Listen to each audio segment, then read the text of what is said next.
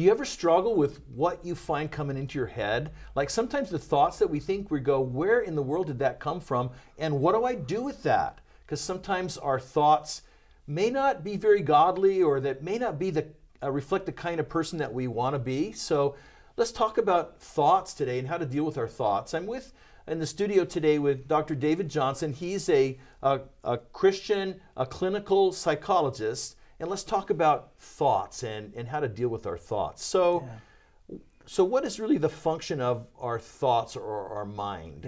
Yeah. So most importantly, God gave us a mind that has two paramount purposes, and it's to keep us safe. Okay. Thank God He gave us that, right? So that when I walk out in the street, my mind's attuned to the cars, and I'm not getting flattened like a pancake. Yeah.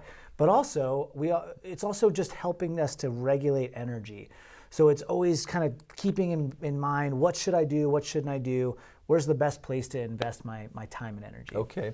All right. Both really important functions. Yeah. Okay. So I think the practical question that our viewers really want to know, though, is can I control these thoughts? Yeah. Because they're coming out. Yeah. How can I deal with those? Can I control them? Yeah. And I like how you open it up, Ross, because so many thoughts we get almost scare us, because what does that mean, and is that coming from an ungodly place, and what are the implications of that for my salvation or my morality?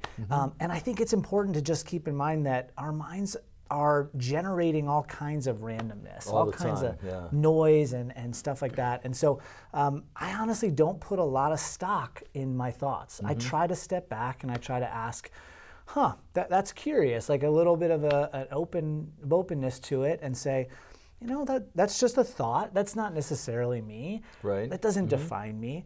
And is my mind possibly doing what it does to keep me safe? And yet there's a higher purpose to us, right? A higher calling than just our thought world. Yeah. So that reminds me of in 2 Corinthians chapter 10, the Bible talks about taking our thoughts captive. So how's that different? We're saying we don't really control our thoughts. Yeah. So what does it mean to take our thoughts captive, or how do we challenge those thoughts? Yeah. See, here's what I don't think it's meaning. I don't think it means take lots of little jail cells and put all those thoughts in and lock them up and throw away the key. Right. Because they just slide right through the bars. Right. So I don't think we can ever stop thoughts. In fact, if I were to ask you right now, I want you to not think of a pink elephant. Don't think of it. It's there, right? Right. It looms large suddenly in my thinking. Here it comes, right. So we when we try to inhibit thoughts, there's this rebound effect. So what I think God's saying is take captive, meaning look closer, right? Gather up your thoughts and hold on to them for a little analysis, and ask, one, is that really a helpful thought for me to have? And certainly, is it healthy? Is it balanced? Is it useful in my life? Right. And if not, I can also just practice letting go. I don't have to spend a lot of time figuring out thoughts and analyzing their meaning. I can just pass on certain ones that aren't helpful. Let it fly on out and focus my mental energy somewhere else. That's right. Yeah, that's really helpful. And so, our thoughts, it seems like a lot of our thoughts end up, being acted on in behaviors. Yes.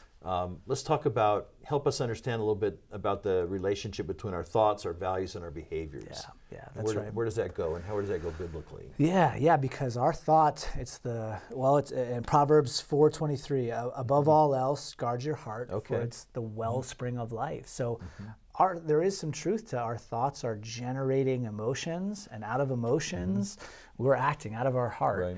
And so we have to be cautious about watching how they influence our actions. And for example, Jesus in his parable in Matthew 7:24, he's talking about how we go about building these two houses. So right. Yeah. So here he says, and everyone who hears these words of mine and does not do them will be like a foolish man who built his house on the sand. And the rain fell, and the floods came, and the winds blew and beat against that house, and it fell, and great was the fall of it. And yet he compares it to a house that's built on rock, on stone, on his words. He's literally saying, on my words. So what I think we need to do, God's calling us all to ask of our thoughts, do they line up with God's truth? Okay. And in fact, right after this, Jesus says, It says about Jesus, "And when Jesus finished these sayings, the crowds were astonished at his teaching, for he was teaching them as one who had authority."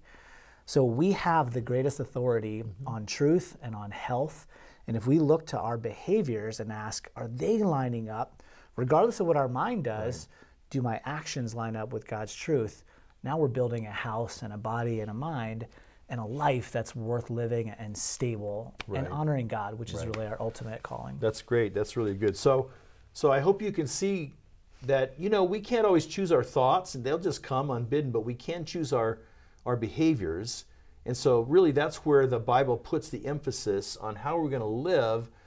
So I hope this is helpful for you to think about the thoughts that are coming in your head and to learn how to biblically to challenge those things, to evaluate them, to be aware of them in a way that helps you ultimately to be obedient to Christ. Thanks for watching today.